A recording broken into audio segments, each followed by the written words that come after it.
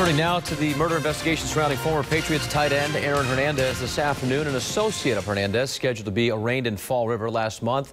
A grand jury indicted Carlos Ortiz on a murder charge.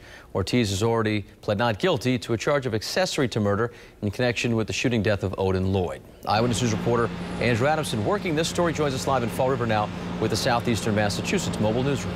Yeah, good afternoon, Patrick. I have been here outside of Fall River Superior Court ever since early on in the morning. We are awaiting the arrival of Carlos Ortiz, and I was inside the courtroom earlier, and a clerk confirmed with me that that arraignment is scheduled for 2 p.m., and we are going to be inside the courtroom when that does happen.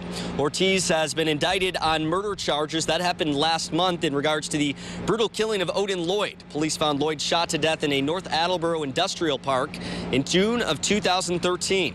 Prosecutors allege that Ortiz and Ernest Wallace were accomplices to ex-Patriot star Aaron Hernandez. Ortiz and Hernandez are both from Bristol, Connecticut. Ortiz was originally charged with accessory to murder after the fact, but those charges were later upgraded to murder. Carlos Ortiz is currently being held on $500,000 cash bail. This arraignment comes just a day before Aaron Hernandez is scheduled for his next court appearance. That's in regards to the 2012 double homicide in Boston's Back Bay. He is currently being held without bail in regards to this Odin Lloyd killing. We are going to have more details on that coming up, and as I said, we will be in the courtroom for Carlos Ortiz's hearing coming up later on. For now, live with the Southeastern Massachusetts Mobile Newsroom, Andrew Adamson, Eyewitness News.